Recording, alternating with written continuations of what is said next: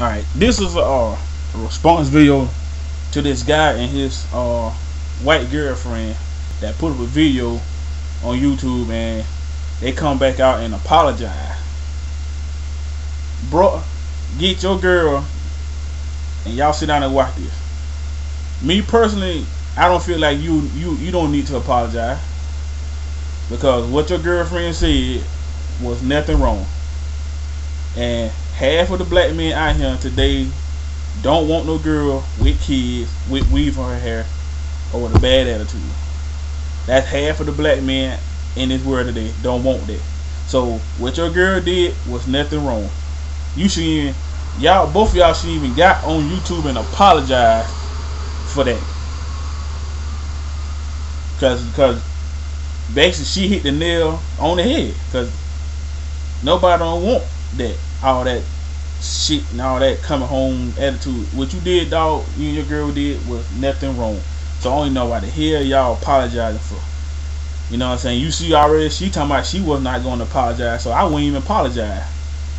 That show you how ignorant she is for attacking your girl for nothing she even did wrong. She just explaining the situation, and she just, and the lady who responded to you, she took it to left field and just ran on about her education and her degrees. That don't got nothing to do with the video.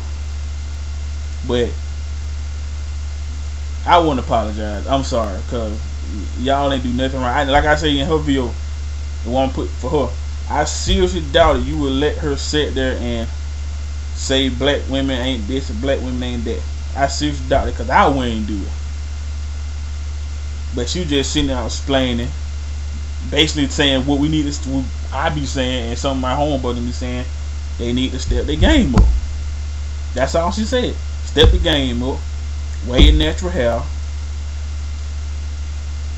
have a good attitude with no kids. But 90% of the black women fall in that little category. So me personally, y'all ain't do nothing wrong. Y'all should not even apologize. She should be apologizing to y'all for coming on there cursing. And y'all didn't even curse her out, or basically weren't even talking to her. She just ran on and just called you names and called your girl name. So I wouldn't even apologize to her. Like I said, she need to be apologizing to y'all.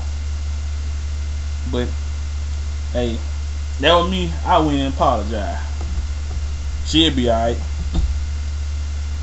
She'll be alright. So catch y'all cats later. Peace.